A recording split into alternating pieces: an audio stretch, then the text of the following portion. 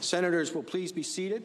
No respite for the US president, as once again the Democrats tore into Donald Trump's policy towards Ukraine, accusing him of criminality. The president's conduct is wrong. It is illegal. It is dangerous. And it captures the worst fears of our founders and the framers of the Constitution.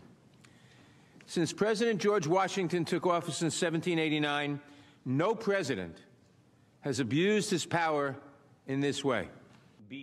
Trump is alleged to have ordered the Ukrainian leader Volodymyr Zelensky to open a corruption inquiry into the son of Trump's main political rival if he wanted his country to receive US military aid. The senators have been told by the prosecution that the American Constitution isn't a suicide pact. It doesn't force them to stick with a president who threatens national security and democracy.